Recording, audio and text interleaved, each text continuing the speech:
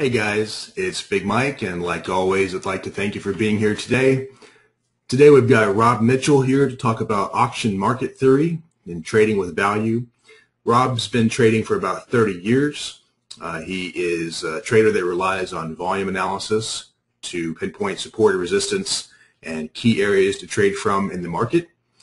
He has won the World Cup Advisor Trading Championship, and he created his own CTA group, Creative Capital Management, back in April '99.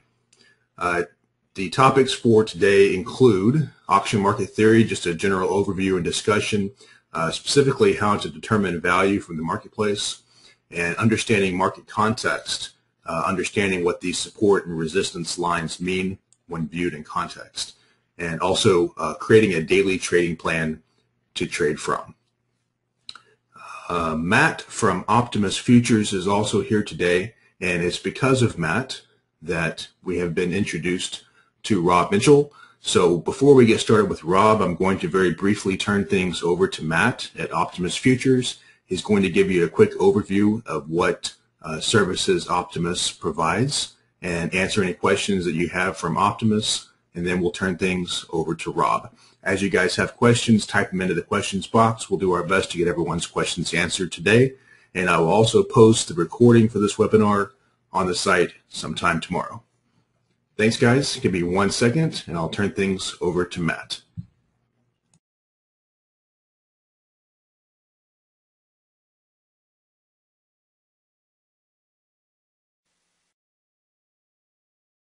You can I have an indication if if you guys can hear me? We can hear you, and we see your Internet Explorer window. Okay.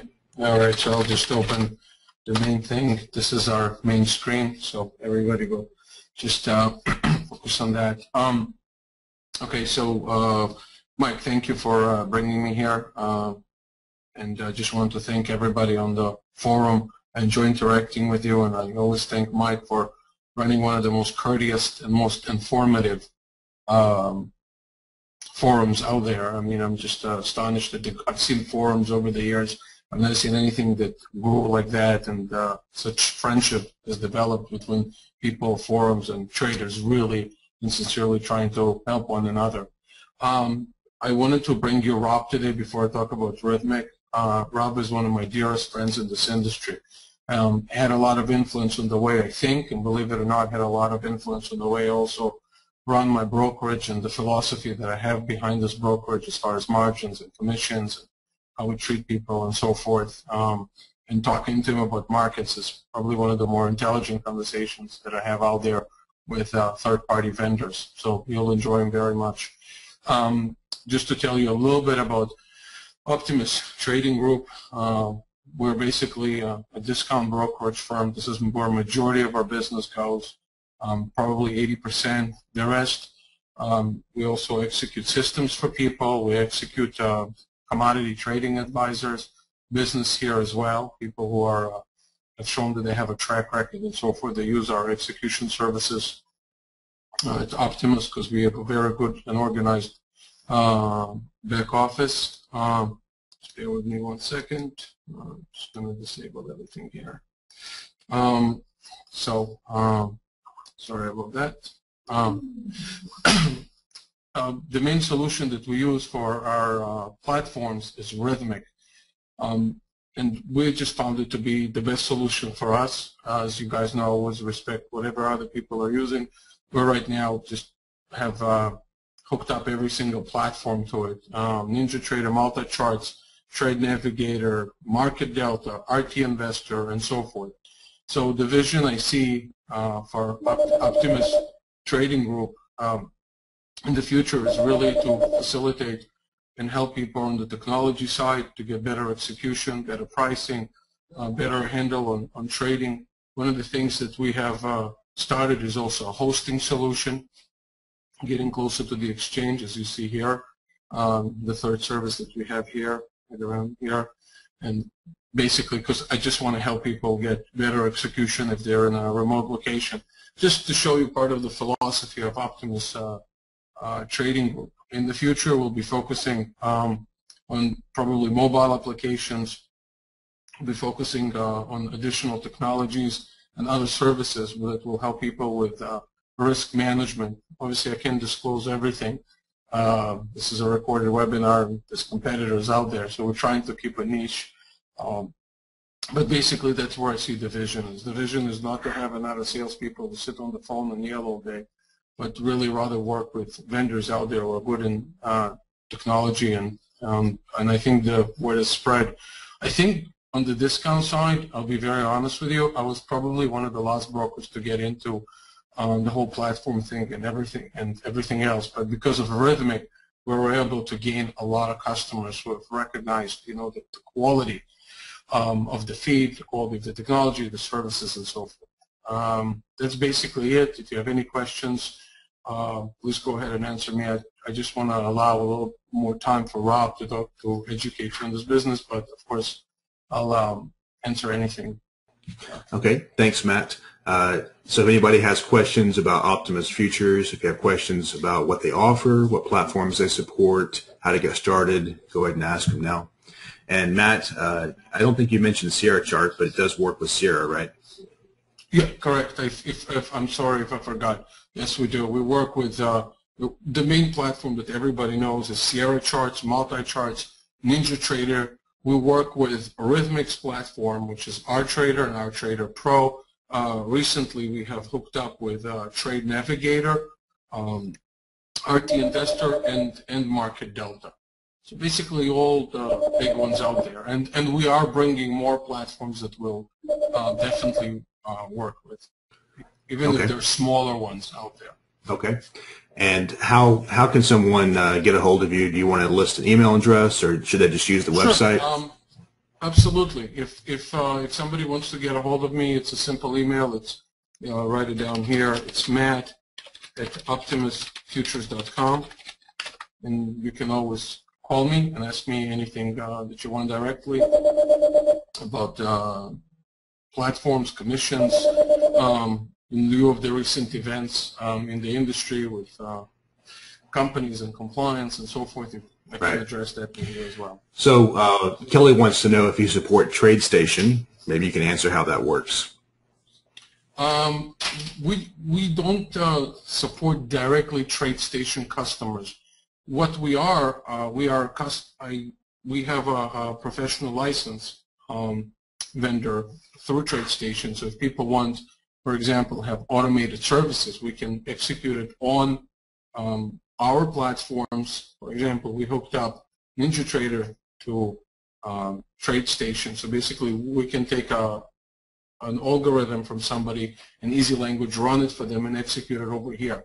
We don't support the platform directly. Naturally, TradeStation is our competitor, and they have their own technology and their own brokerage. Alternatively, there were some customers that, sorry, go ahead. I was going to just say, for those that don't know, TradeStation is a closed system. They're their own broker. That's all you get. Correct. For some other customers who wanted to use our services, some people we have helped them translate their codes in easy language from easy language to power language with multi-charts to run it through Rhythmic. So that's a possibility as well. Right.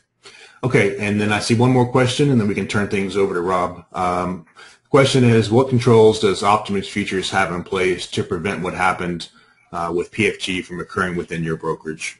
That's a hot topic, so I'll give you a second to answer that.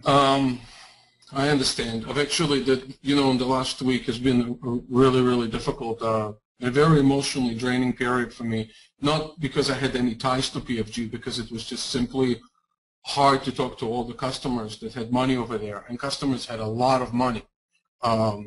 People sent them a lot of money, and they trusted them, and because it was supposedly the family that owned the business was were in the farming business for many years, and farmers have a lot of trust between them, so a lot of people trusted them, and I would say a lot more with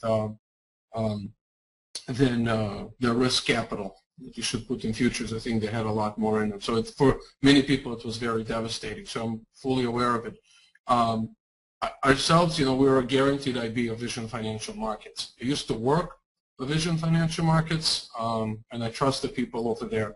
I have a very simple perspective on this thing. Businesses, can go, businesses can fail. If you have more money going out than money coming in, businesses fail. It takes a totally separate mentality to tap into customers' funds. So after working all those years with Vision, and I've been working with them since my early 20s, I just refuse to believe that they're the kind of people who would do that. I know everybody. I worked right beside the ownership. I worked with compliance, worked with everybody else there, and I've seen what they've done when times are tough. And what they do is basically they tighten their belt a little bit, and they say, you know what, look, we can't do this and we can't do that. And I've seen them go through ups and downs. So that's one thing. They have a very strong compliance. They're exchange members. They're NFA members, CFTC, and basically that's the only thing I can tell customers. So far, legally speaking, I think what you have to do, and this is something that's not available to customers, and this is something that I look at. When you choose your clearing firm, and again, I respect every decision you make out there, every broker or the FCM that you're with and so forth. So I'm talking specifically about me and how I make my decisions. I don't do business with companies. I do business with people. I avoided RevCo, I avoided MF Global, and I avoided PFG. And I went through all the scandals. So I was solicited by just everybody in the industry. What I like to know is the owners of the FCM, how they behave, if they're responsible, how fiscally they behave towards risk, how they assess risk, do they have proprietary trading, do they try to run a lot of businesses outside of the FCM that could have impact. And in general, believe it or not, I look at the lifestyle that they have.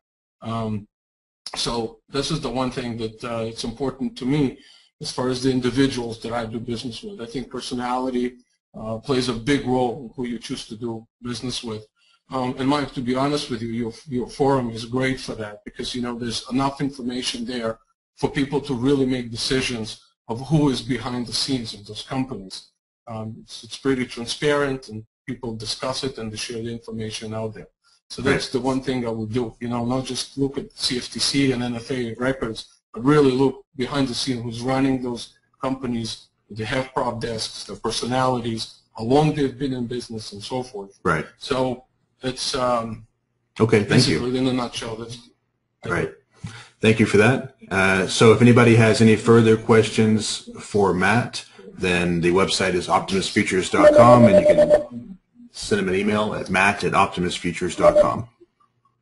All right, so thanks, Matt. We'll let you go. I can see your phone. Your phone's literally ringing off the hook. So give me one second. God it does. Give me a second. I'll turn things over to Rob. Hang on, guys.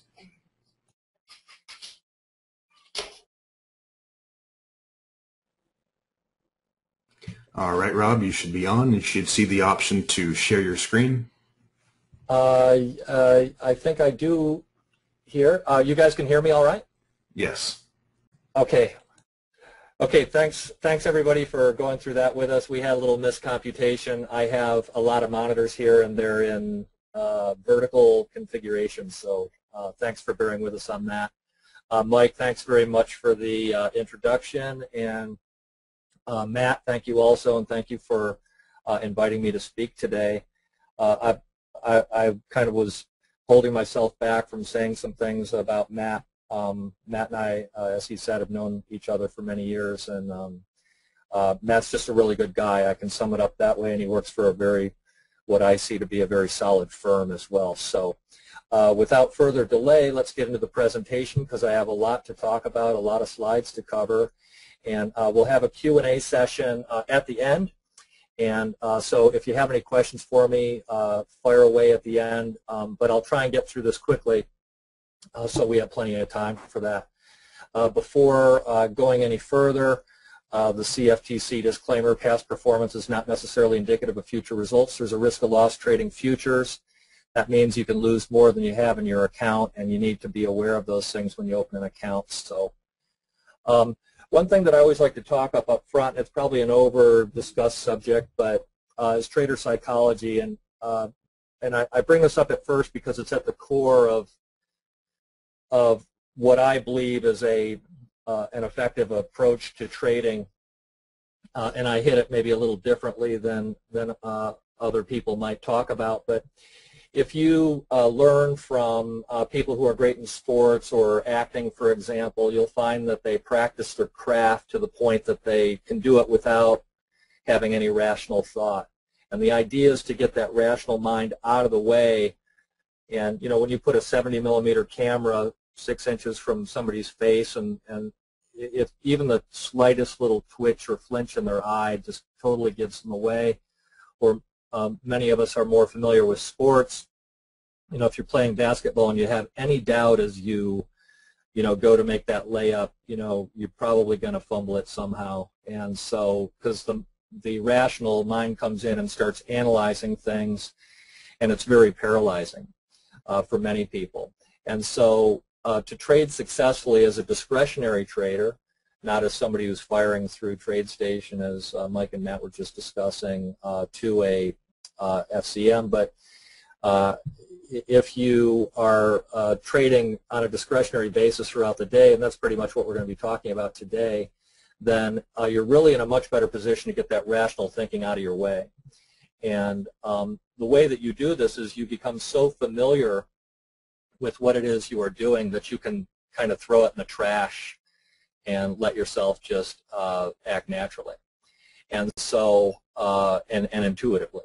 And so I'm a musician. I've studied bass for many years, and I've been a classical guitar player. And a teacher that I have right now told me about a theory of learning, and he said that when you're under stress, you always reduce to first learned behaviors. And what this means is that if you learn, in the case of music, if you learn to play that piece of music incorrectly from the beginning, you don't practice it in time, and you approach it in a sloppy manner, then when you come under stress, when you walk out on that stage and you look out there and there's 3,000 people out there, you will naturally reduce to your first learned behavior, which is the bad way of playing it. You learned it wrong in the first place, and then you overcame that and relearned it correctly, and then when you walk out on the stage, you go all the way back to the learning it wrong. And that's why I bring this up. If you can learn things right from the beginning and approach everything correctly from the beginning, then it frees you to be much stronger when you come under stress, because the second you click that button, you're not on a sim trader. You're really dealing with a whole different animal. And so you may be able to behave one way while you're sim trading, and then as soon as you have $500 on the line, or $750 or whatever it might be today for the lots you're trading and the stops you're using, you suddenly are back to some really bad habit. And so it's important to learn things right from the beginning. And so I try to approach things structurally as we go through this webinar that will be what I believe is that structure that can give you the foundation in terms of market auction theory. So I like to talk about a story about an art auction, and I believe in one of James Dalton books. James Dalton are probably some of the best books on this subject, but I believe the second one, Markets in Profile, he talked about this briefly, but it's a very instructive point of looking at just exactly what is the market doing as it's going up and down and alternating during the day. And essentially what you have is an auction, but it's a continuous auction. So we can simplify that idea a little bit by talking simply about like an art auction for, let's say, just a painting. And let's say you have this painting for sale, and it's a very famous painting or something, and you have 50 people come into the auction. And the reason these 50 people showed up at the auction is because they believed that the opening bid for that was a fair price, or a good deal, probably more likely a good deal. And so what happens is they open bidding, say, at $100, and then at that point in time, everybody in the room agrees that it's worth $100, and the auctioneer then says, do I hear 110? And someone raises their hand, yes, I'll pay 110 for that, and then you know, it goes up a little more, and next thing you know, you're at 130, and at which point, certain people in this group of 50 people, this closed audience of 50 people, start saying, well, I'm not paying $130 for that thing. I mean, I thought, you know, I came in here thinking if I could get it for 120, that would be pretty good. And so what happens is, you know, 3 or 4 people now drop off. They're no longer going to participate. They've decided it's not worth it. And then up it goes a little more, higher and higher, 150, 180, 200, you know, who knows, sky's the limit. And then something amazing happens. There's one person remaining in the room who wins the auction. And at that point in time, what is happening is there is 49 people in the room that think that the price is absolutely absurd. And there is one person in the room who bought it and is probably having some kind of buyer's remorse at that point. Oh my goodness, what did I do here? I just paid, you know, all this money for this painting. And, you know, I mean, the other people in the room might even be chuckling, what an idiot, you know. And so in the market, that would correspond with the high or the low of the day. In the market, that auction can go down. That would be a reverse auction where you'd start it at, say, $100 and work it all the way down to $10 because nobody was interested in it at the initial bid of $100. And so there's a continual evolving auction when we start doing this in the S&P or the Russell or whatever market we might do. So when that last person makes that purchase out of the 50, the one out of the 50, there's officially at that point 98% of the population there agrees that the painting is not worth what it sold for. And so this inspires a couple of interesting things. If you know that you can sell, let's say that the painting that is selling in this auction is duplicable, then what would happen is those with a little bit of ingenuity would start thinking, well, you know, if people will pay that crazy amount for that painting, then I'm going to set up shop and go in business for myself, and I'm going to sell these things. I'm going to open up a art gallery, and I'm going to sell these things if people are willing to pay that kind of money. Now, of course, we're out in the extreme of a curve here, and so it's really not worth that amount, but there are cases where we see, you know, a real estate bubble. We all went through this, that we know that prices will just continue climbing without any rational thing, and it's usually driven by some other thing like a lot of available money or something of this nature. Anyways, I just wanted to open up this idea about what an auction really is and what kinds of psychology and statistics are behind this. And because auction theory is really nothing more than what you learn in a Statistics 101 course. It's really looking at price distributions and probabilities within those distributions. And typically these things are shown on a screen, and I will go to this next slide and we'll talk about what these things look like on a screen for those who might not know. There's a couple of ways that you can look at them, and the one I'm going to focus on today is volume at price. And what this means is for any given tick, the S&P there's 4 ticks per point, and the Russell there's 10 ticks per point. For each one of those ticks, what we're going to do is over a given period of time looking back, we're going to accumulate the ticks for each one of those prices, the volume at each one of those prices. So in the case of our art auction, that very top high that the painting sold for, there's a one lot that ultimately sold at that price. What will happen is as you move back towards the price where people might have had more agreement as to what the value was, that it was trading at a fair value, then at that point there will be more volume at that point. And what you end up with on many days, and today is an example of this, is you end up with what's called a bell curve distribution.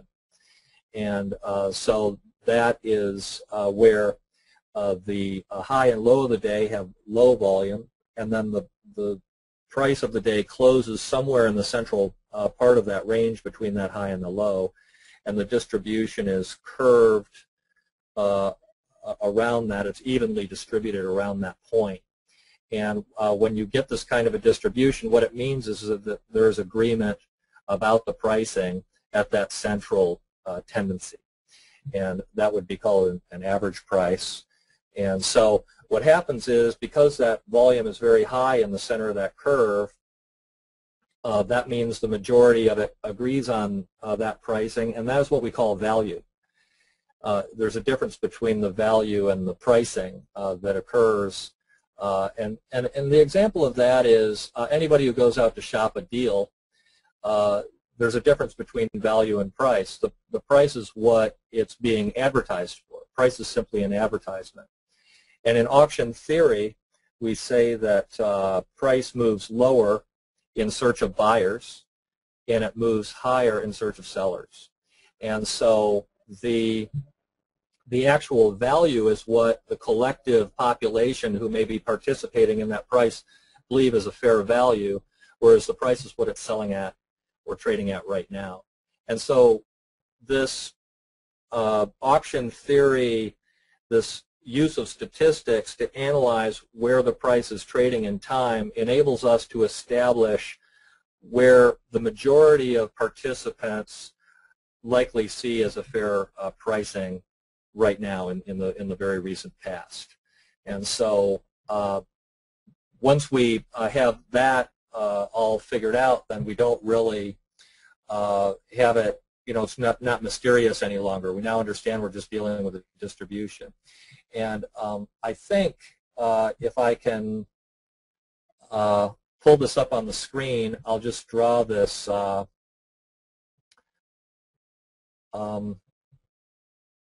okay, I guess it won't. I don't know how to draw this, but if I just simply show, let's say this day 7-11 right here, because I don't have today's on. Rob, you can draw if you want. On the left of the GoToWebinar, there's little icons. The bottom icon is drawing tools. You can use that if you want. Let's see, on the bottom left. On this little bitty icons that are off to the side of the panel. And the bottom one is drawing tools. Oh, cool. Okay. Yeah, thank you. Okay, I'm just going to draw right on here. And so if we have, can you guys see that all right? Yes. See my my funny little drawing up there? Can you guys see that? Okay. If this is the price region that we're talking about, if I look at this bottom little pivot right here, that's going to be if I just draw a box around this, and I'm going to analyze the volume inside this, what I know is that down at this low one, I just have one unit of volume right there. And as I go higher, I'm going to pick up 2 because I've got the V right there, and so I'll have a little bit more volume. And then as I get up to here, I'm going to start picking up this point, this V, so I'll have 3 points of volume. And then as I get here, I'm going to have 4, 1, 2, 3, 4 going across. I'm going to have another one there. And then as I get up in here, I'm going to end up having the volume's going to kind of be like this. And because this has all this volume up on top, I'm going to end up with a distribution that's kind of like this. And so it's going to be kind of somewhat of a P-shaped. And we'll talk about the shapes in a little bit. But that's essentially what it's doing, is just plotting the volume at each one of these ticks throughout this period of time that I have on there. And so there are several different shapes that you get, and I'm going to go over those with you. I'm going to go over those with you in a little while. So let's continue on to our next slide, if I can figure out how to turn the, here we go. Let me see if, now I got to figure out how to turn it back off.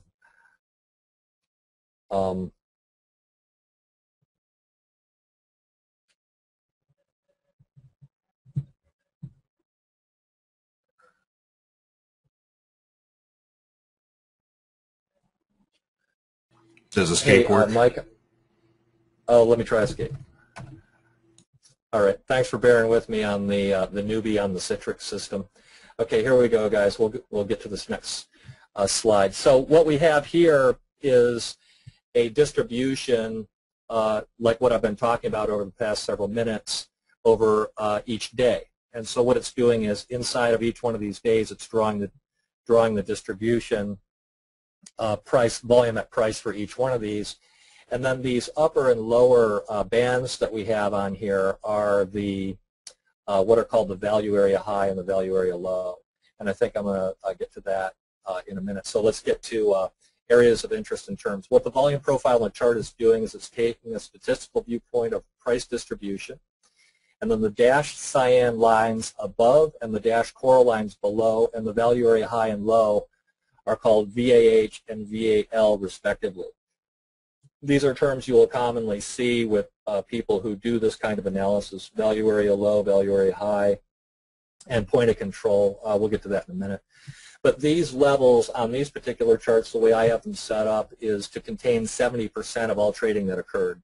Now this 70% level, you'd also learn this in a statistics 101 course, is, well, 66% is one standard deviation, contains about 67% or so of all cases.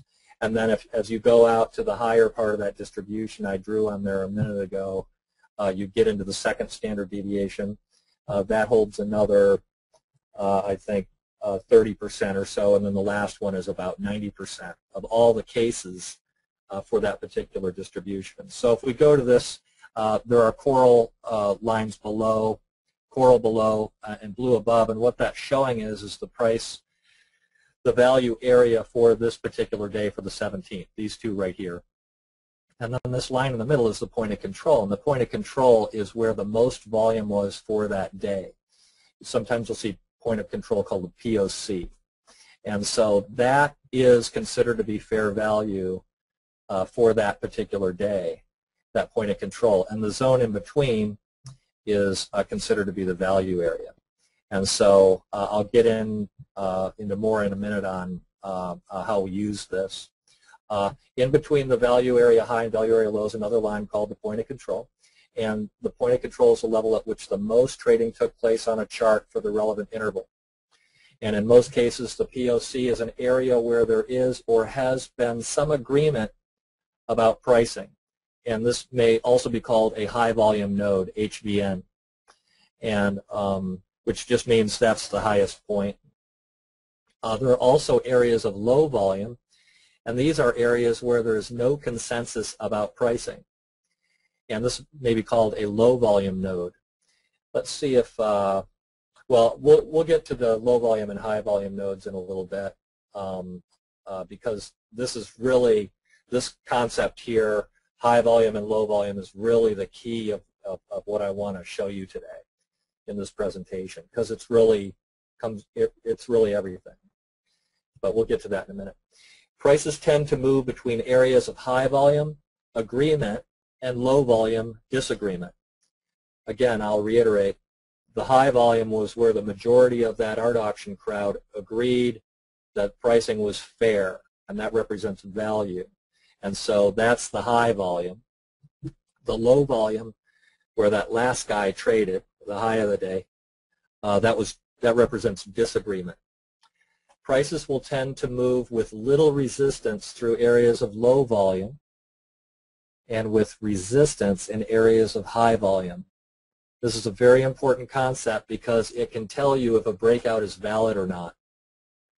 If I have a breakout setting up on a chart and I know on my profile that there's nothing but low volume behind it, then I know that price can very freely and very quickly move through that region. And so I will try to trade in areas of breakouts into low volume because I want that price to move like crazy away from my entry.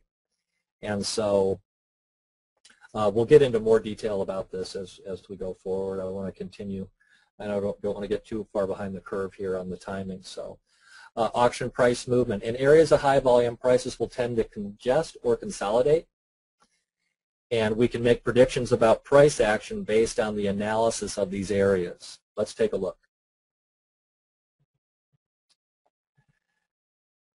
Here we have a composite, and this is actually very close to what I have on my screen today, but it's changed a little bit. But what we have here essentially is, if I look at this, we came up into this high volume. We were up in this high volume node right here. And then note what we did through this low volume region right here. We gapped. Boom. So overnight, and then it opens up in higher volume. So it goes from high volume to high volume, just overnight, boom, right there. You can see this high bump here. And then it drifts around in this high volume area, because high volume is a price attractor. And then we come into this next day, and we start seeking value elsewhere. We probably had a report on this day. I don't remember that far back. And what do? We seek through, and we find almost the very lowest volume area on the whole volume chart here. We come down into here, the lowest volume area, and then we come back up and we seek back into high value again.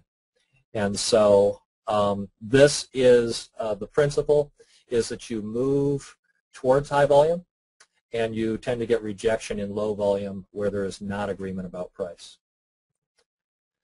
What makes markets consolidate or trend? When a market is in consolidation or high volume, it's in agreement about valuation and is often waiting for new information before shifting modes. When a market is in a trend, there is not agreement about valuation, so it seeks new pricing and new value. And so discerning these environments is a big part for me of trading profitably, is discerning where these volume areas are and what the market is likely to do as it enters into these areas or is rejected by these areas. Rejected or accepted, depending on high or low volume. And for this reason, 35 years ago, 40 years ago, I was in real estate. They said location, location, location. You're going to be a real estate investor. Location, location, location. And so I say for trading, context, context, context. It's the same thing. When we can establish the context of the market, we know if it's likely to trend or move to new areas. And we can then turn this into an actionable plan. And this is I always want to know the context I'm trading in advance. So as the day unfolds, I know already, because I've already done the homework, I already know what is likely in the play. And I noticed that Mike, at the beginning of this presentation, it was very appropriate. He had a $ on the front of the presentation. That wasn't part of my PowerPoint presentation, which looks really boring. But he had this really nice looking graphic on there. It was a $ that was cut into a puzzle. And trading is very much like this. It's like solving a puzzle. And so when you know where these areas of high and low volume are, and what the price action is doing, and then you can see the news reports, whether or not they're meeting or beating expectations, you can often paint a very clear picture of what is likely to happen. And then it's just a matter of getting a position on with a manageable stop for the reward you think you might be working with. And so price versus value, what's the most important price of the day? I always like to ask this. And the answer is the open. The first question I'm asking myself each morning when I come in the office is, are we opening in or out of value? I have a little YouTube channel that I started where I discuss the overnight price action, and I talk about where we are with respect to this whole value equation. And that's actually what I'm trying to do with this presentation, is to teach you so you can do this yourself. And actually the YouTube channel was intended to do that too, to teach how to do this overnight analysis with respect to these volume areas. And we'll get into that a little bit more. The simplest form of value analysis occurs at the open because you can easily tell if there's a change in sentiment or value. And so if we're gapping away, there's obviously been some sort of change overnight in the perceived value because we have moved away from volume. And similarly, we could be opening inside range like we did this morning, and then you get a range trading day. We'll talk about that in a minute. Value rules. If the market opens inside value, there is agreement about pricing and the market is more likely to range. And like I said, that's exactly what happened this morning. If the market opens above value, it is bullish, and I will look to buy retracements lower. So if it comes down lower, I'm going to look to buy. Because the market opened above value, it told me that there's a change in perceived value, and if it retraces a little bit, I'll try and find a low-risk entry in that.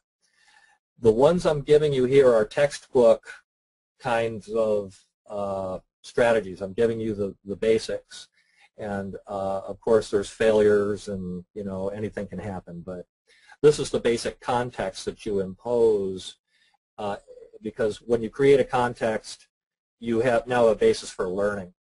If you don't really have a context, you're just kind of out there in no man's land, and that's really the biggest single reason that I do this sort of analysis every single day, is because it gives me a context from which to learn more about the market. And so continuing, if the market opens below value, it is bearish, and I will look to sell retracements. And if the market opens outside of yesterday's range, higher or lower, it's out of value, out of range, this is even stronger. This slide right here, is the very core of I call it the daily value report and value area report. And this slide right here is the very structure of that, and I will show you where you can view that each day in a little while. It's just something I put out on the internet. Buy sell areas. If we open above value, then look to buy the value area high or the point of control. So this is the retracement. So instead of using something like a moving average or something, I'm going to buy at a return to value. If we open above value, I'm going to try to buy at a return to value, either a return to the highest level of reasonable value, the value area high, or the point of control, which is the most agreed upon area of value. If we open below value, then look to sell the value area low or the point of control. So we're below it. I'm going to look to sell the most likely agreed upon value from the previous day, or the lesser of that, the value area low. But I'm going to look for it to touch that value area. And then within that larger context of that trading plan that I'm presenting on these last two slides, I want to know exactly what's going on with the news. I don't necessarily need to know what the news was, but knowing the time that the news is coming out and seeing the reaction to it within this framework of this larger context of the value area. And so I'll get to that. Hopefully we'll have a little bit of time at the end of the presentation, and I will talk about the recent price action today and yesterday, for example, if we have time. Here's a slide. Sometimes I forget how I made these, but essentially what we had here on this day, this is the value area from that previous day. Notice that day was very narrow, a very narrow, 2 days in a row, a very narrow price action. That was the fourth, so that gave you a really narrow one. But you have a very narrow value area here, and then what happens is the price departs away from it and trades lower. This is a textbook kind of a scenario. On this particular day, it looks like we opened in value, and then we did a strange thing. We just ranged back and forth all day, and although we did it outside of value, but it was a very tight range. We've had very tight ranges lately. It's made trading difficult. Let me see if I have another one here. Here's another one where you open below value and you just head south all day. This one you open in value. Typically you would range inside of a day like that, inside of the value area. But very often later in the afternoon you'll break a little lower. Here's a day where you open in value and you just range all day. This one you open below and it ranges. Sometimes when you gap, you just don't have the gusto. It gaps below value, below range, and you get some downside, and then it just decides to sit sideways all day. So you have to deal with each one of these cases because it doesn't always do what it's supposed to do. And so that's why you kind of watch what's going on and try to bring other information into this contextual equation that we've been talking about. On a more advanced basis, volume profile value analysis can get much more advanced. Let's look at a couple other forms of analysis. Shapes. I always like to think of myself, years and years and years ago, I owned a restaurant, and I studied with a French chef, and when I finally couldn't afford to work for him anymore, I opened my own restaurant, and I took all of this high-end French style cuisine, and I reduced all of it to a process. It was kind of like McDonald's. That's what they've done. They've reduced everything they do down to the simplest steps so that they can show anybody how to do it. And it's duplicable anywhere. McDonald's opening all over Asia right now, for example. Very successful. Don't get me talking about McDonald's. They've paid a dividend for, I think, 34 years. Every year they raise their dividend for 34 years. I always reduce the theory to a simple to understand concept. And when you're able to get through the logic, this also happens when you write computer programs for trading things. You have to get down to the very specific logic that's making it work. And then you know when it's doing it or not doing it because you know the specific rules. It's not a fuzzy kind of idea in there. And so I had mentioned earlier there's a lot of cultism to auction theory circles. And like I said, it's really just statistics 101 applied to markets. And so they'll go on and on and on about it, and you read a 500-page book, and you can really be reduced to a couple of sentences. So that's kind of what I'm trying to do for you here. I'm just reducing these things down to the simplest terms, and that's where we get into the shapes here. There are 4 basic shapes that you can have in a profile. Of course, you could come up with more of them if you want to, because it's kind of continuous function. Some days it's kind of fuzzy what the shapes are. But by and large, there are 4 basic shapes. You have a capital D, a little b, a P, and a big B. A D shape is what I was talking about in the beginning. We talked about a bell curve distribution. It's a normal statistical distribution when you have that, and it's evenly distributed. And I think, if I go back a couple of slides, that was this day here. For example, would have been, I guess, the 5th, or this day the 6th. Those are normal distributions. It's just D-shaped. And so the next shape, let's see what else I had here. D-shapes are associated with consolidation and the building of value in a region on your chart. Breakouts occur from Ds. Now, the reason that breakouts occur from Ds represent value, highly agreed upon value. And so usually for price to leave that high volume area, there has to be a change in perceived value of a large number of participants, because otherwise it wouldn't leave. They'd fade it when it hit the extremes of the D. And when they don't fade it and it breaks higher or lower, that tells you there's a change in perceived value. And if you come into that with some volume analysis, it can tell you how much gusto is behind it. And so I asked the question, did you see any Ds in the last chart? And I went back and I cheated it for you, and we spotted a D there. The next shape is a B, and you get a B shape typically when the market sells off and then consolidates, and this is associated with long liquidation. Basically what you have is you have a sell-off, and then the market will consolidate in a range, and it'll form somewhat of a B. Let me see if I can find one of those on that chart. Not really seeing one there. We have a P there. I probably have one for you up ahead. Protracted sell-offs often begin with long liquidation that is followed by new sellers entering to follow it up. And so if you do not get this, and usually you don't, then the market will retrace the B. And so Bs, textbook answer, Bs are most often retraced. And so let me talk about that a little more in depth, because I don't want to just blast over that subject, because this is also very key. Most reversals in price start with, if you sell down, for example, this starts with short covering. It's the shorts getting out of their positions. They go, holy moly, it's turning around, I'm getting out. You know, I don't want to go back to a break even on this trade, right? And so that will propel the market higher in this particular example. And so what happens is one of two things. Either the shorts covering will be followed by new longs propelling the market higher, or it'll get faded and new shorts will enter again. But almost invariably, a move begins with either short covering or long liquidation. And so you want to discern between, this is the discerning between old money and new money.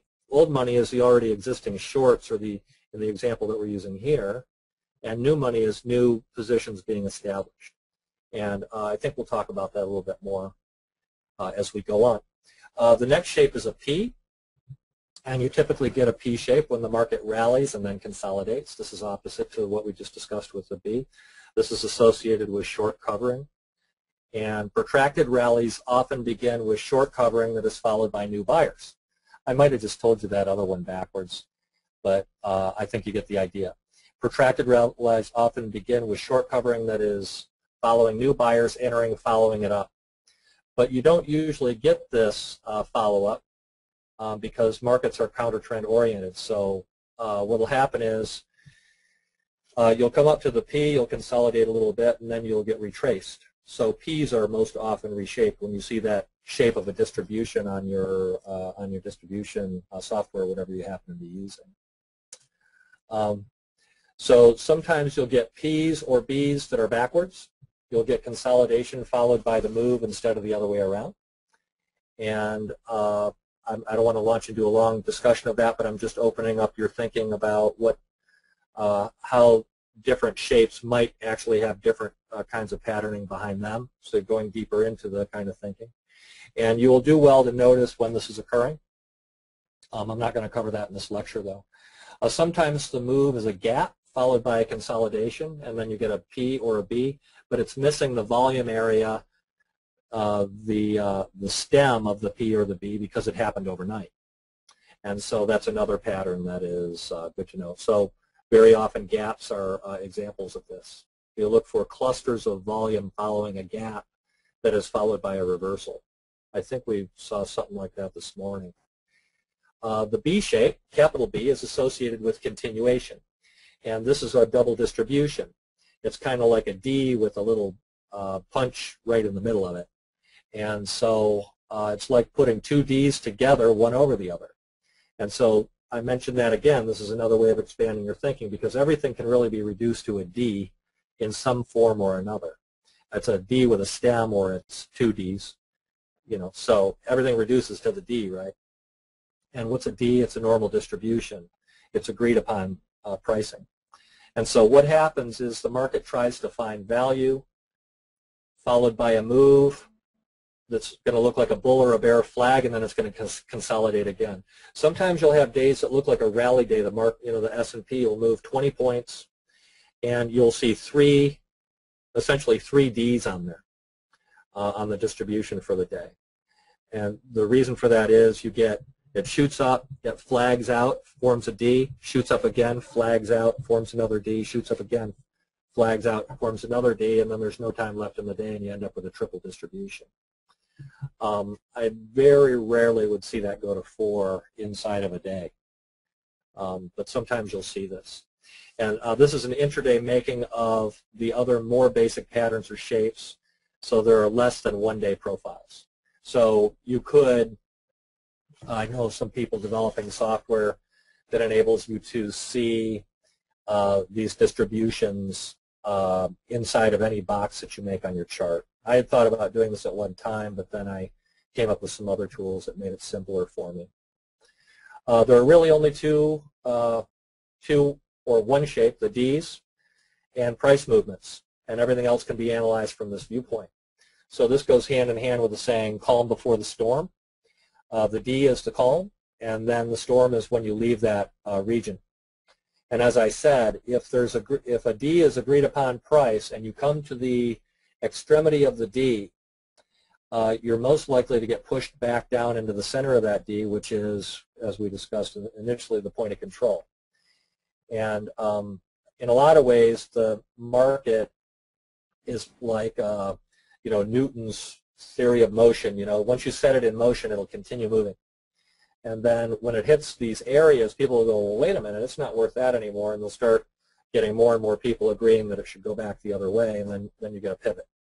And so markets tend to move, as mentioned, from areas of value through areas of no value quickly. Can you see how that reduces? I just described it going from D to D to D. And when we get these quick movements, we call them single prints. This is where you just get one bar going up, and then it clusters. And by the way, when you get that one bar going up, that's low volume, right? And so it can move back through those relatively quickly very often. That can be a trap, bull trap or bear trap. Single prints are when the market moves through an area quickly and leaves a thin profile. Remember, areas of low volume should provide rejection and areas of high volume acceptance. You could even call a high volume area a magnet and a low volume area as a detractor or something that pushes price away. Value area relationships. You then get into value area from one day to the next, can be higher or lower or overlapping. And in the reports that I do daily that I'll show you what site those are on, I talk about that inside the report, because this can be used as a trend indicator. If you have value areas going progressively higher, sometimes they even gap away like they did yesterday. The whole value area is gapped away from the previous day. They can also be narrower or wider. And so when you have a really narrow distribution, if you get a D and it's really narrow, you're talking about consolidation that's very tight, and you break out from those ranges more easily than you do a wider one. In fact, when you get wider areas, it tends to be more of a market that's ranging and just freely auctioning, and you get these wide value areas, and so you get that kind of a tendency. And I don't think I really talk about that much more, but I do talk about it in the report, and that, like I said, that's the learning aid that continues after this webinar, which is kind of cool. Composites. So far we've been looking at value on a day-by-day basis. We can discern a bigger picture by making composites. Composites are when we join multiple days of volume into one profile. So this makes it easier to see the high volume and the low volume nodes that we talked about initially, that can be attractors or detractors, as the case may be of price action. And this is an example of a composite. And as I had mentioned, this might be the same chart. Yeah, we gap through this low volume area. We open that day into higher area, and then we take our time kind of drifting through that for a couple of days. We make our way lower. We test into a low volume node, and then we come back up right into that value area again. So this is kind of a what we have a stem and a B here, and then it breaks lower, another stem and a little bit of a B, and then we finally retrace. That one, of course, failed. But I had mentioned, you kind of need to know what's going on with the news with all this stuff. 10 years ago I would have said, oh, I never look at news. And then nowadays the whole economy is driven by the government. And so you really kind of need to know what's going on the news front, particularly scheduled government reports. Composites are great for doing support and resistance work that provide a larger contextualization of market action. And we always want to trade on a level lower than our lowest level of analysis. This is an interesting principle. We always want to trade on a lower level than our lowest level of analysis. So I want to be trading, 3-minute charts when I'm doing analysis on day charts, for example. I'm just throwing that out there, not necessarily any magic there, but composites are part of this. So I always know what's going on. I always have a composite on my screen because it reminds me of where I am in a bigger picture. one of the problem that we get into as intraday traders is we get so caught up in the minutia. You know, you find yourself trading on a 3-minute chart intraday, and the range over the last hour has been 1 point, and you're in there trying to take something out of it. And geez, what a formula for getting eaten up, you know, as many of you may be nodding your heads. So I keep these shots on my screen to kind of remind me of what these ranges are and everything else, because I tend to, for just my own personal trading, I tend to trade very tight, very quick. I want action now and I want out. And so that's just my personality. And so others are more patient and can get in a trend trade. You know, a day like yesterday could pick up, you know, 15, 20 points. That'll never happen to me, at least not the way I trade right now. You know, I see it, but I don't do it because I can't stand to sit there. I want to be done by 8:30 in the morning my time and start trading at 6:30. So, you know, as I get older, I don't have the energy and other things. So you find what works for you within these contexts. So you're trading, you know, you're looking at 30-minute charts. I even have 720-minute charts I look at. 1440 is a whole day, 720, 360, then I go to 250, 50-minute chart, 25, 10-minute charts, 5-minute charts, 2-minute charts. And so I have ways of reducing that all down onto one screen, but, you know, trying to keep myself in that larger context so I don't do stupid stuff, you know. Okay, what did you notice from the composite? First off, you should have immediately noticed the high and low volume areas. And then did you see we had formed some value at or about the current level? And let me see what that might have been. Yeah, we're forming value in this current level. This is the high volume node on the chart, but this is a secondary one for sure, and we've definitely over the last number of days been working on that region. I think then we broke, we're at 766 now, so we're actually back, we came back down and visited this high volume area, and then we bounced off of that yesterday at the low. We actually came right down through this high volume a little bit, and then we bounced back up.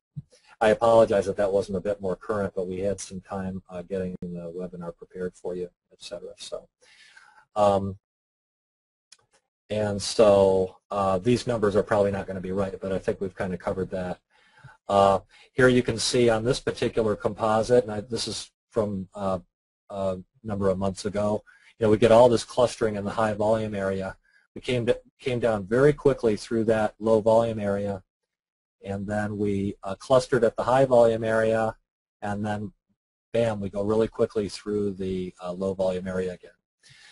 So when I'm trading intraday, I'm asking myself the same question. We were looking at this on, you know, multi-day scale. We're looking at it on day scale.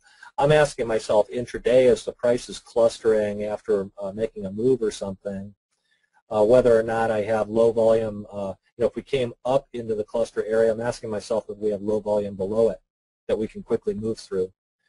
Because when that breaks, I want to be in that trade where it has the potential for moving quickly. Otherwise, it clusters there, and you don't get the movement.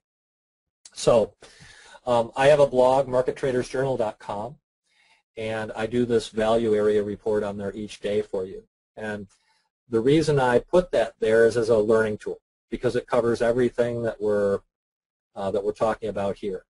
I talk about the shape, I talk about the width, I talk about whether it's going higher or lower, whether the value areas are trending. I talk about what the value areas are. I talk about things such as virgin points of control, which we didn't talk about in this webinar. A virgin point of control is kind of like a gap. It's a point of control where the price departed from it, and very often these are magnet prices later on, and the price will move back into that. And so there are many articles. Over the last 8 months, I've probably written 50 articles on all different kinds of topics on that blog, and I've really poured a lot of my heart and soul into it.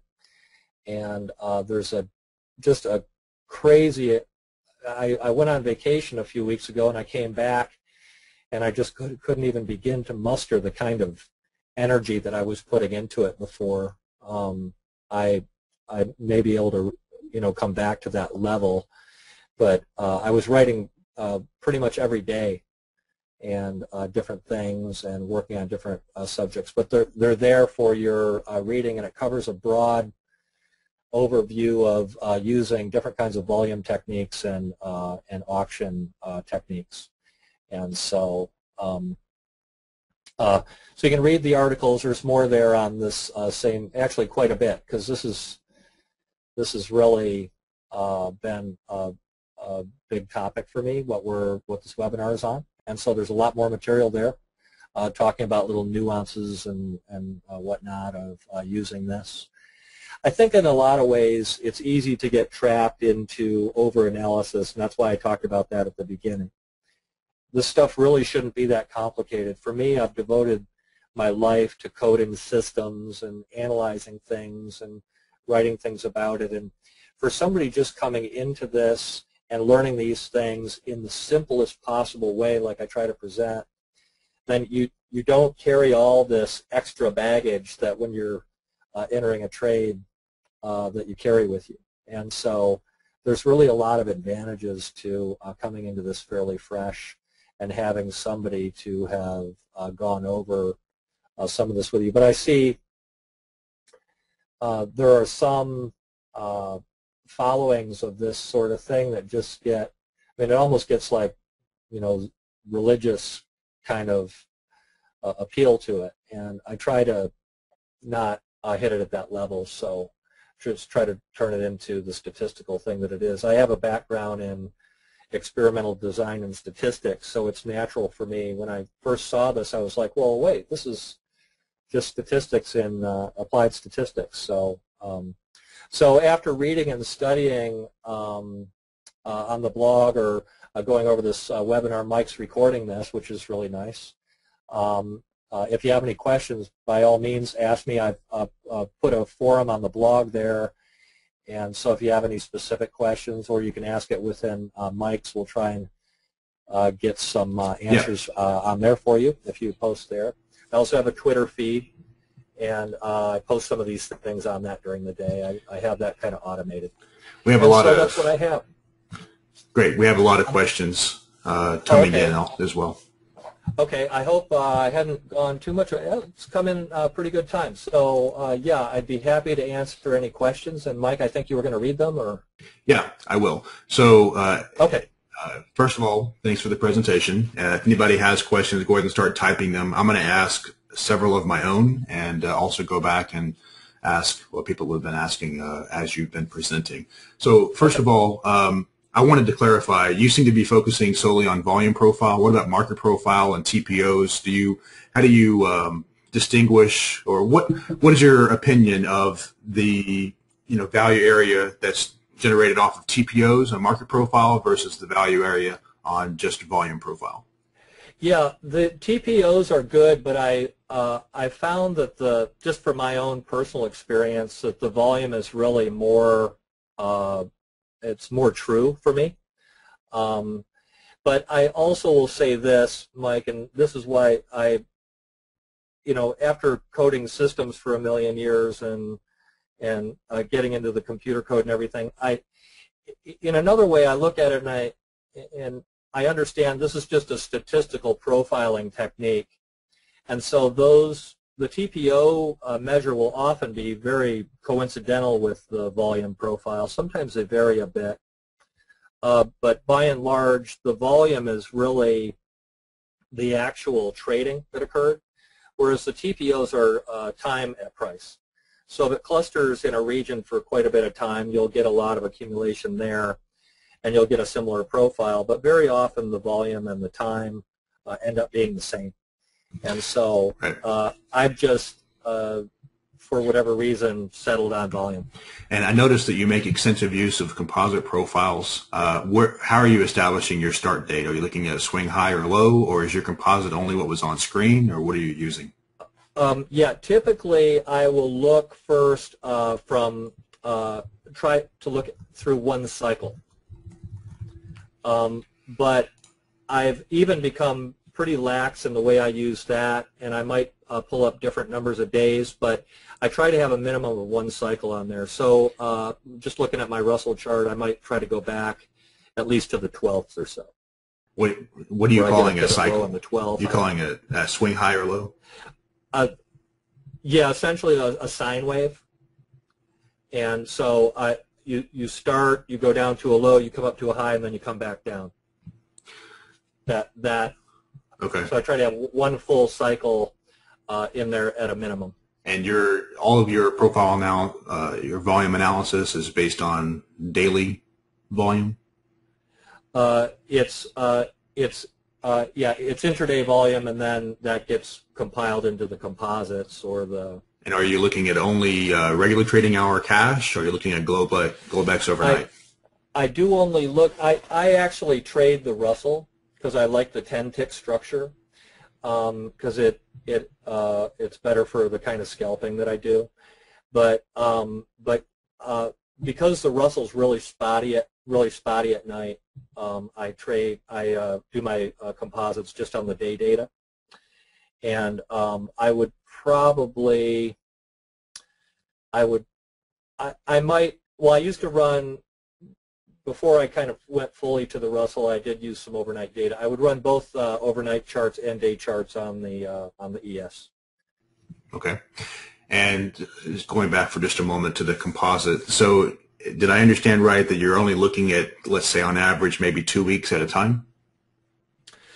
Yeah, maybe a couple weeks, but I will do longer term. I have profiles. I'll put up a 405-minute chart, and I'll do a profile going back over a year, particularly when we get to the extremes. And I didn't actually talk about this subject, but what happens with these profiles is when you start getting near a year high or a year low or something like this, you really don't have any profile to work with unless you want to go back like 5 years. Well, you're going through, 8 contract rolls, and you're compiling data from different contracts, and then, I see guys using, making composites that go back years, and I have to, as a statistician, I have to seriously question the validity of pulling data from, 3 contracts ago, 4 or 5 contracts ago, right, and making a composite out of it. But I'm sorry, just one other thing. If this is the way you trade, you have to do something, right? So you use what you got. Right. I do trade this way, by the way. If you're at the extremes of price, yeah. That's why I have all these questions for you. So I'm one of the people that use quite often a multi-year composite. I use IQFE with back-adjusted data. Yeah. And so it back adjusts the price that's shown on my screen is not the price that it actually traded at, but it is relative to the back adjustment for the contracts, so that the levels stay relative. Exactly, and those levels are so you use like RT or? I use RT. No, I use Sierra chart. Oh, okay. As you get to the extremes of the range over the last N contracts or so, there's really no alternative. And sometimes when we break, higher as we did, a number of months ago, it was back in, even,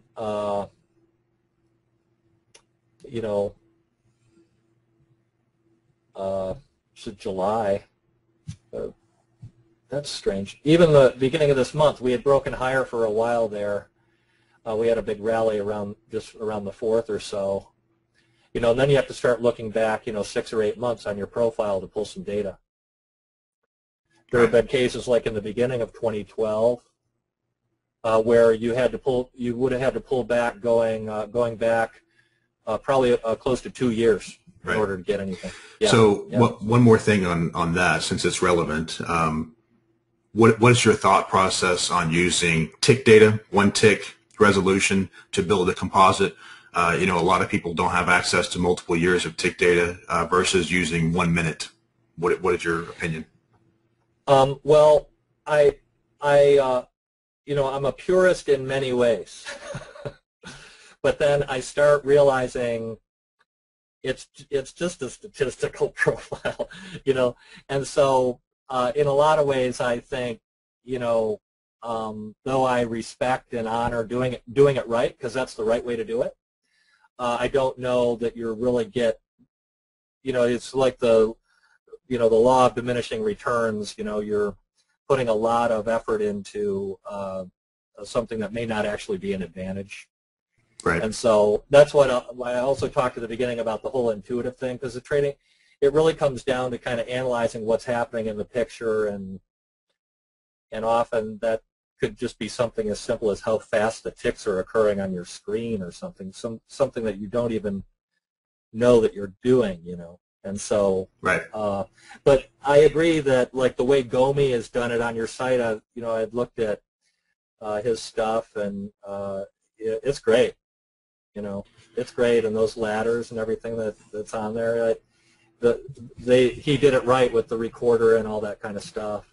So let me. That's okay. So before we start talking about footprint, let me go back, and I noticed you didn't mention anything to do with initial balance. Do you use the 1 hour initial balance in any of your trading? I do. I have it pop up on my screen at 7:30 my time. That'd be 10:30 your time. And essentially, I'm using that in a similar way to the way I use the profiles. I just didn't talk about it because it's not really volume-based. It's just range-based over the first hour. And then I keep on my screen coded some things up. I have average daily range. I have range today. I have initial balance range today, initial balance range average 5 days, average 10 days. So I can see if it's expanding or contracting.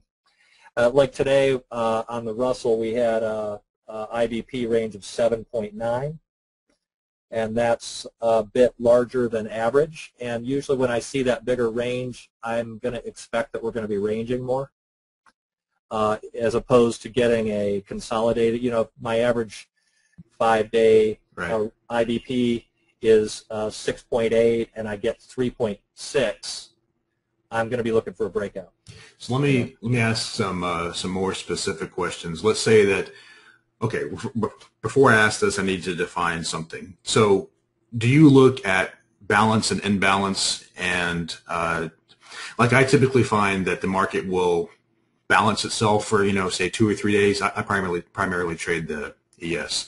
And then once we leave that consolidation area, that balance area, we will trend for maybe, you know, 2 days. So I tend to group profiles, build a micro composite profile across, you know, the areas where it was balanced, and I look to see if we open up outside of that value. And I heard that you say, you know, opening out of value. What are you using to define value? Are you using it just the prior day, or are you looking at, you know, 2 or 3 days that are imbalanced? Yeah, you're actually giving me goosebumps, Mike, because what you just described is a really, if you have the patience, I'm like a bit of an adrenaline junkie or something, but what I look for, what I like to see, is exactly what you described, a couple days of D distributions.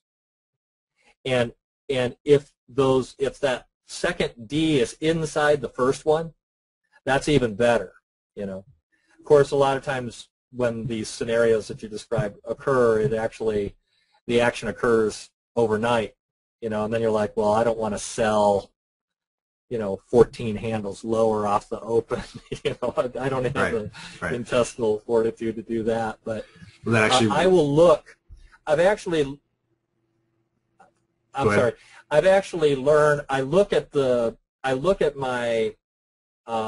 my profile charts not just as individual days.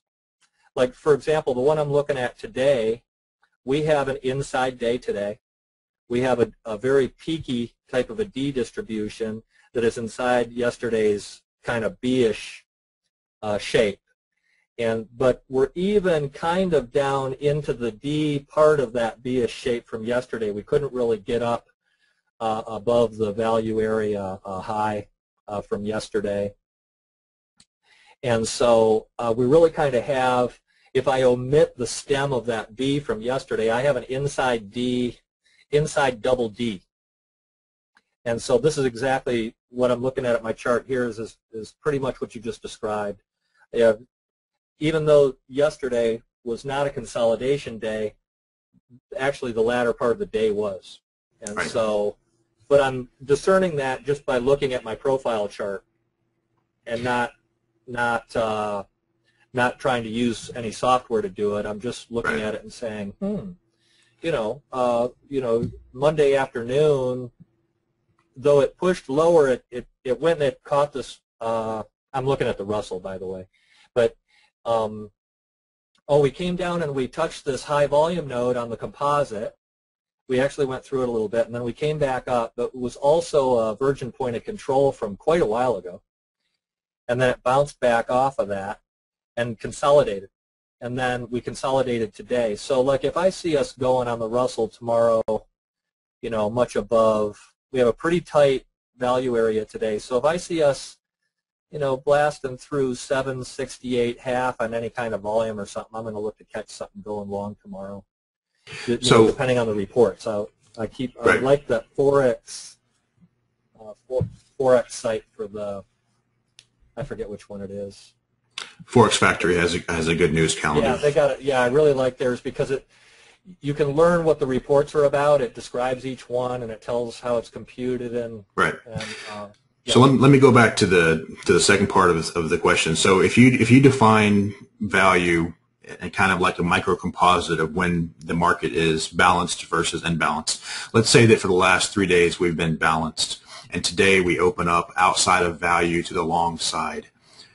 What is your thought process? Are you biased towards longs? Are you a counter trend, mean reversion kind of guy? What's going through your head on a scenario like this where we've been in balance, today we opened up outside of value? What do you do? Yeah, if we've been consolidating for a day and a half, as in this conversation that we're having, and we break higher on the open, we break out of value on the open, I'm going to try to bias myself as a trend trader, at least initially.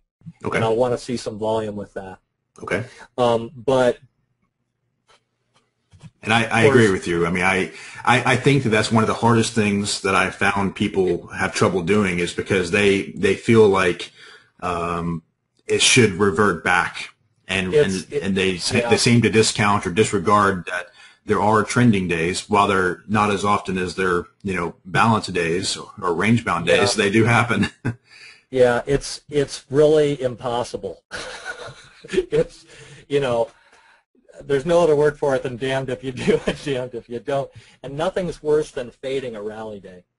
So you just get killed. Right. Killed. So that brings me time that you would have made a ton of money on the trade. Yeah, that brings me to the next question, and that's actually a good point. I see people get killed on tight range days because they're trading the extremes and they seem to be caught in the wrong direction every single time. And then I see people get killed on trend days because they were just trying to counter trend it the entire day, and that it's they never made a single trade in the right direction. So you've got to have the right tools for both kinds of days. So I noticed that on your charts, it seems that you don't use what I call extensions. So you're not extending like a naked extension of the value area or a naked extension of the point of control. I typically use those as support and resistance. Do you not do that? Are you using a multiple of the value area range? Yeah, I take the value area high and low, and I will extend those lines forward until price hits that again. And if it doesn't hit it, then it remains on my chart until it does. Same thing with the point of control. I actually do that with the IBP. I use multiples of IBP, but I've never done that. Okay, with, sorry, not multiples. I'm talking about, let's say that today we have the value area high. I will extend that line forward, and it will remain on my chart. That line will stay on my chart forward. It's an extension until price returns to that level. Once price trades at that level, the line will be taken out. Oh, okay. I do that with virgin points. Right, yeah. Virgin point of control is another way to describe it. Yeah, and I had my guys code it so that it'll keep the line on there indefinitely until it gets hit. Okay, so we're talking about the same thing. So you do do that. We are. Okay. Yeah. Okay, and those are extremely important areas. I didn't spend a lot of time on that in the webinar, but Virgin points of control are huge. So then this goes to the next. Particularly where they're piling up. Yeah. Okay. Sorry. This goes to the next question. So if you have these lines in your chart, my question is, how are you trading them? I'm trying to get a sense for, do you, long, let's go back to that scenario where we've been balanced. Now we open outside of value to the upside. So you're positioned, you're thinking long.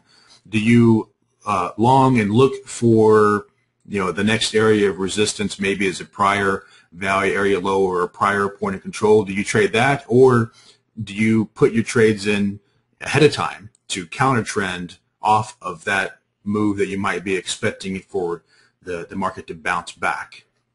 For my personal trading, what I'm really doing, I more or less depart from all of this when it comes to the actual trading. So, but let me clarify that. It's not because it doesn't work, because I've spent untold numbers of hours sitting here watching this stuff all day long forever. But because my personal trading is much shorter in its duration. And so I'm really using all this as a much larger context. And so I come to the conviction that the market's doing, such and such, it's going higher or it's going lower. And then I try to look for my my little breakout scenario within that on a very, very tight stop, usually about a point. There's a 1 point stop, and which a lot of times I kick myself for because it's probably too tight sometimes, but I trade more size, and so it just manages to work for me. But I believe that if you have the patience to trade longer like that, that is a very valid approach. And there are certainly enough people doing it that it can become a self-fulfilling prophecy to price movement, and you can be with that group that's doing that. Because we know that big money trades this. Right. Yeah. Okay. I see several questions that we're talking about the composite profiles. So I think that in your presentation that you mentioned that high volume composite or high volume node is like a magnet. Price is drawn to it because there's a greater agreement of value. Am I right? Right. Okay. And then you're saying that low volume almost acts as the exact opposite because there was no agreement. There was the opposite. Yeah. So it has less stopping power is probably a good way to put it. Okay, so you find that as price, let me ask you the question, let me set it up. If we're in a trending day and we're trending towards a low volume node, what do you do? Do you pay it? How does that line in the sand come into play for you? What I would do is I would look on my chart for a breakout kind of a scenario. And I would try to trade a break into that region with a relatively tight stop in hopes that it would have no stopping power. Okay, so you're looking for price to trade straight through it and keep going. Yeah, that's what I want. Okay. And I see a question. Sorry. I see questions here about the point of control. So let me just ask you, I don't want to give my opinion. I want to hear yours. Do you view point of control as maybe I should reframe this. Let's say that we have yesterday's point of control on our chart for today. What does that line mean to you? Is that a resistance? Is it support? Is it an area price is drawn to? What is it? Yeah, if we had no reports today and we opened up inside of value, I would expect a revisit to the point of control. Even if we opened like at the value area high or value area low, I'm going to expect to come back and visit that point. Okay. So that's again, I expect that to be a magnet price. Okay. If we open out of value, I'm going to expect that if we come to that point, we're going to if we opened above and we come back down to that point of control, I'm going to expect that we're going to trade higher from there. Okay. I'm in complete agreement with you. So yeah, so it'll act as support if it opens higher. It'll act as resistance if it opens lower. Right. Now, since, the majority of our days are range days, what's your play? What's your mentality? Are you looking to fade extremes? Let's say that you see like a B or a P profile. Are you trying to fade it? Are you trying to do the opposite and build a position early in the day and hold for the extreme? What's your thought process? Yeah. It's funny, Mike, because I was solely a counter trend trader for 15 years. I wouldn't do anything unless it was like a high or a low, or pretty darn close to it. And more recently, I almost have, and I'm only saying this because you're asking the question and I'm reflecting, not because have given it thought, but I've really become an intraday trend trader. But I'm catching a counter trend within that larger trend, and so right. That fills my need of being, a deal shopper. Well, what I find, and I'm just trying to get your input so that not everyone is always listening to me all the time, but I find that a lot of people on the forum have a built-in tendency to counter trend, right? And they see a market trading at an extreme or what they perceive to be an extreme, and they typically want to short it or they want to reverse away, and they're a reversion to the mean type of a trader. And what I find happens in a lot of those scenarios, though, is that we'll end up with a P or a B shape curve, and price will trade to the extreme, and then it will sit there and consolidate for the rest of the day. And then very likely the next day will be the break outside of value and then the trend. So it doesn't work, Now, yeah, you're always out of phase with what you need to be doing.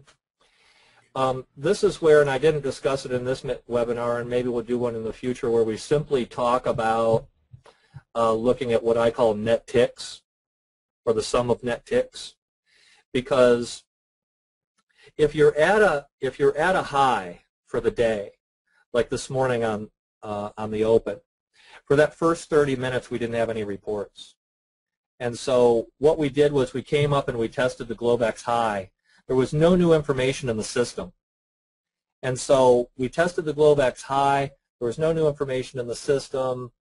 And as I recall, the volume wasn't pushing any, let me pull it up here so I know actually we did get a good push, but by the time the report came out, the volume was actually breaking below where it was from the open, and the price was lower too.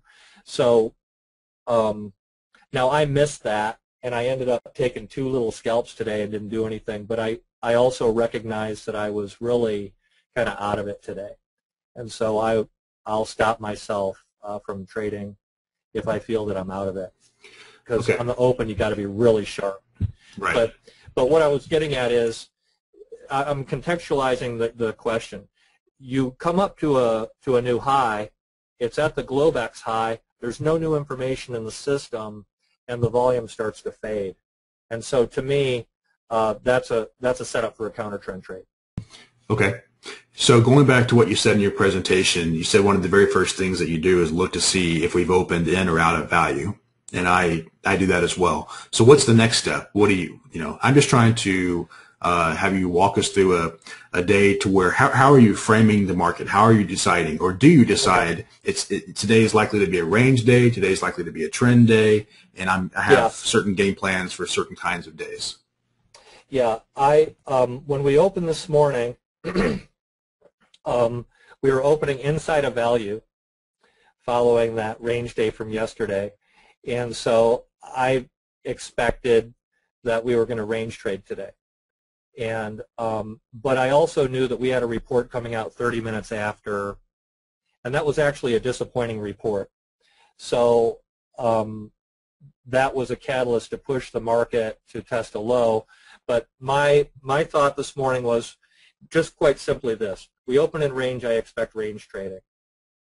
We open out of range, I expect Now, yesterday morning, not today, but yesterday morning, we actually opened above value and then immediately traded right back through it and then headed south most of the day. Right. But there was also a negative report that came out 30 minutes after. Well, actually, I don't remember which time that report was right offhand. But we opened above value. We had a bad report. How often do you find that we open outside of value and we end up consolidating back into the range? We fall backwards.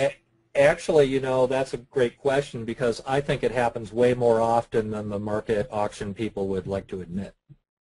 Right. You don't get it just doesn't hold up that well. So then you start talking about looking at it in terms of failures.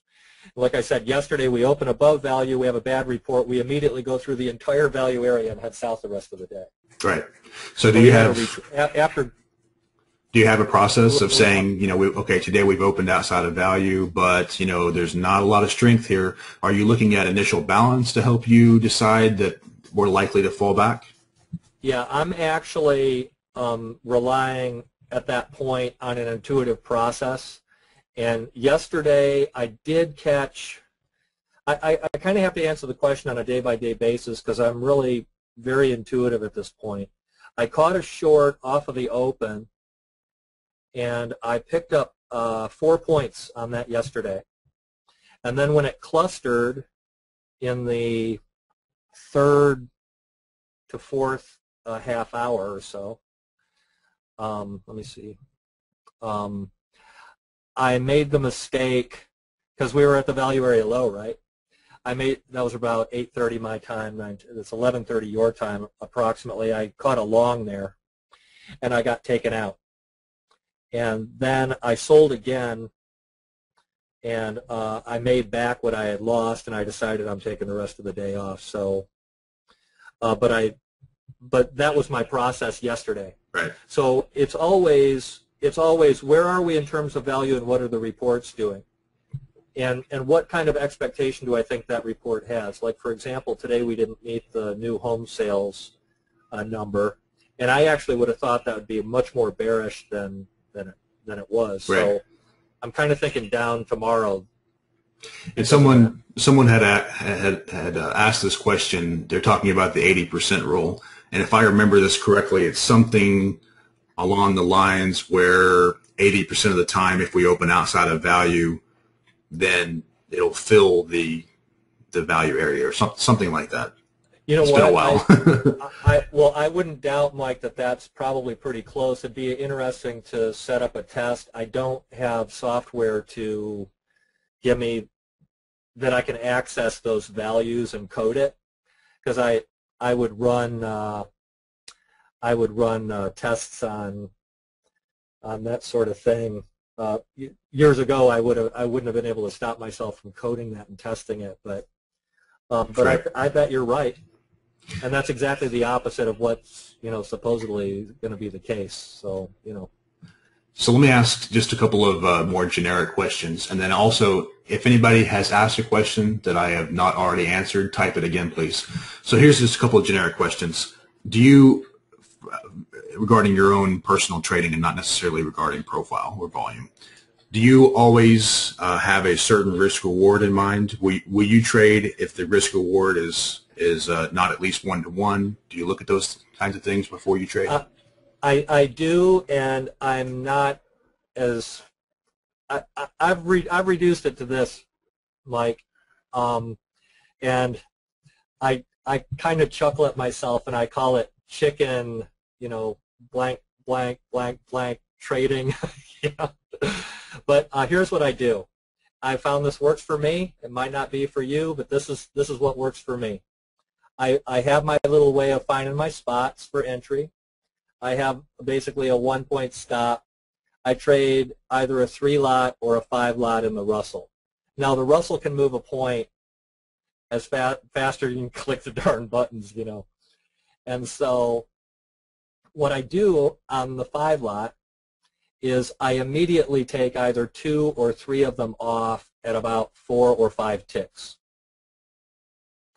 And then I move my stop to, because I have this entry down, And so, and that's why maybe I don't mean to sound evasive in how I answer some of these questions, but I have it reduced to zero risk entry approach for Rob, you know. And so I take those 2 or 3 off, depending on how much momentum I'm getting, and then I immediately move the remaining 2 or 3 to what would be a break even or enough to pay for my commission or whatever, and then I try to let it ride. And okay. if I do a 5-3 and leave 2 remaining, and we get to some sort of you know, if we hit a virgin point or something like that, I'm probably taking the other one of the 2 remaining off, okay, and try to let the other run. So it sounds like you're all in, scale out. All in, scale out. I find that scaling in as it goes with you, I can't stand losing it back. You know, I'm like, wow, I had a successful trade and I got greedy and lost it all back. So that's never worked for me. I'm all in and scale out. That's okay. I see a question. What time frame charts are you trading from? So I know that you mentioned that you have a bunch of charts up.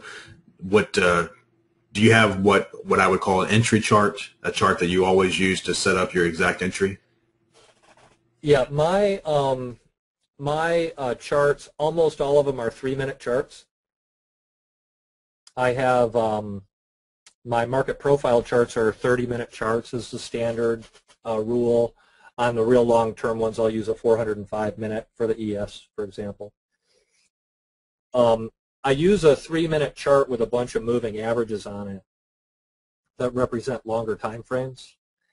And you can set that up in NinjaTrader by the time frame, but I've done a lot of studies on that and found that there's really no particular advantage to that. So you just throw various moving averages on, and so you get kind of like a rainbow on the chart, and that reminds me of what the longer term trend might be doing. And then I have a 1,000 volume chart, and I particularly like that for dealing with the overnight price action. That's on the Russell, by the way. In the ES, it'd be a 10,000 volume, but it lets me see the overnight price action in usually just a couple bars. Right. And so I can see the bigger picture on that. And then I've got a 3-minute, and then I have a certain kind of breakout patterns, and I have for that I have 1,000 volume, a 3-minute, and a 1-minute. And those are usually the charts that I'm keying my entries off of, along with my volume chart. Okay. And what I use on the volume chart, and like I said, okay, go ahead.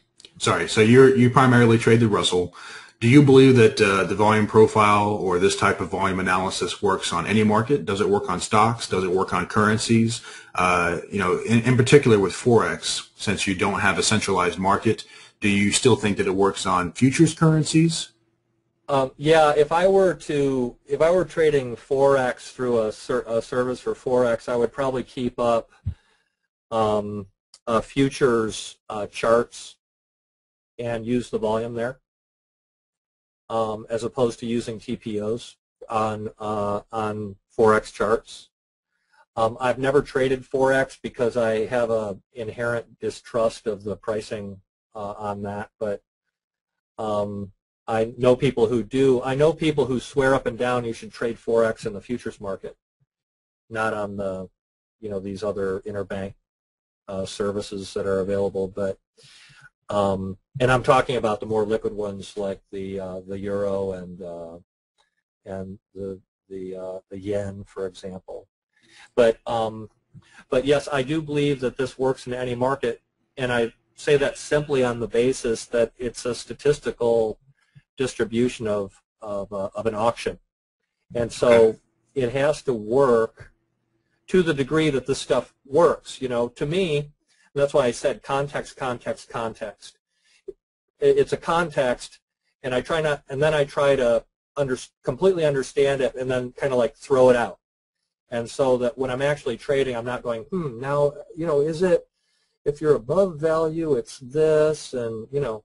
Sure, absolutely. I kind of look at, okay, where are we opening, and okay, we're kind of in this thing. Oh yeah, this seems to be what I thought was happening. Seems to be manifesting. I'm going to go with it. Yeah, context is king. This is why I always tell everybody there's no such thing as black and white in trading. Everyone's always looking for, if I do this, if this happens, then here's the here's what I'm going to do, and that's just that's called a holy grail. It doesn't exist. Yeah, Yeah, and you're right, Mike. And I coded systems for 15 years, and I refuse.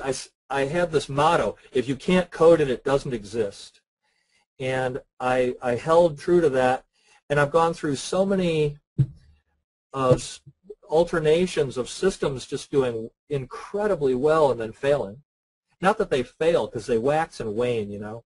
The system works for a while, and your emotions go up and down with it, and I was like, I want something more consistent. And that's when I really started looking at this profiling technique and setting up a context and trying to trade within it in a way that works for me. Because very often the systems are just unbearable to trade. You know, you get in a trade and you know it's probably not working, but then you go, no, the system's got to do its thing, and you sit there and you watch it. You know, you were up 20 handles on the ES, and you get stopped out the next day for 15. You know, right. Oh my goodness, you know, and then your emotions are going with that, and you're like, wow, my emotions are completely controlled by money. That's not right. You know, I don't want to live like that. And so that's when I started allowing myself to start thinking like what we're talking about in the webinar here. You know, it's been very liberating, actually, in a lot of ways. So in your presentation, you mentioned James Dalton, of course. Do you have any other recommendations for people that are looking to read from different published books that teach volume profile or just teach auction market theory in general?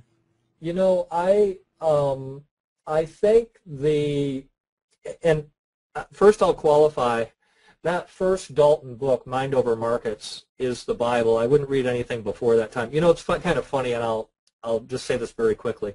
When Steidlmayer came up with this stuff, they didn't know what to do with it. This is really kind of the funny thing about it, because it gets this big, following and everything. They didn't know what to do with this stuff, and then they later kind of figured, well, it must mean this, and they tried to kind of fit in the early years, tried to fit the trading into the box somehow, and it didn't work. There were even, somebody asked me a question the other day, there were services that started up that were trying to track what the big money's doing.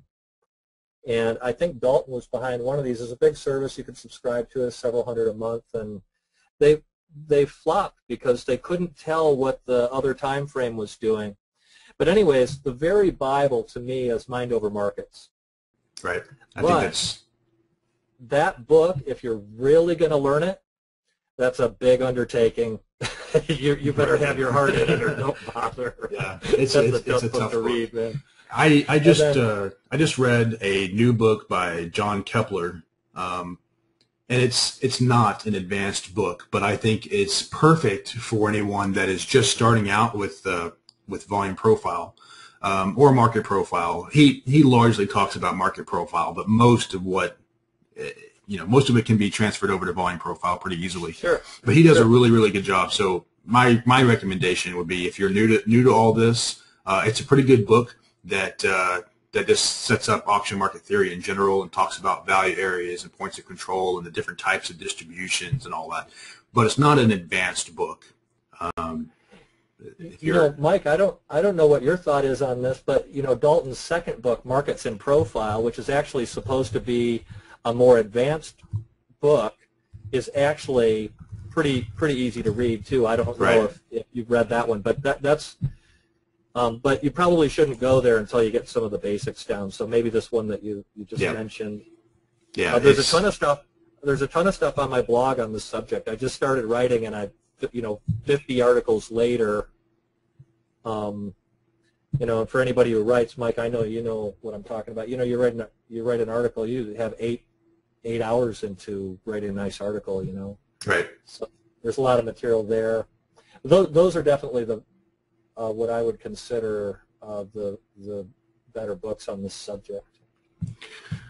Okay. So I think this is a good time to wrap it up. I see a couple people asking on that book I just mentioned. It's John Kepler, Keppler, and it's called Profit with Market Profile. It's a good beginner's book.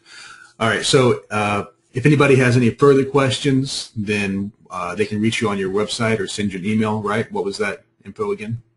Oh, it's Rob at markettradersjournal.com. And then, so your website is also markettradersjournal.com? Yeah, and that site was just, like I said, somebody said, if you have a subject you really love, you could write a blog on it, but make sure you love it or you'll never be able to follow through with it. And so I just started that. My wife had an extra site on the thing that she has, and we threw that together, and it's grown into. Yeah, I'm pretty pleased with it. But there's like I said, there's just a ton of articles there, and if you have questions, and by all means, I'd always answer. Right. But ask through the discuss thing on there. That way, other people can read it too. Okay. And what was your YouTube channel? Is there a link on there from your website? It's the Nindicators YouTube channel. It's Ninja Indicators, contracted into one word, Nindicators.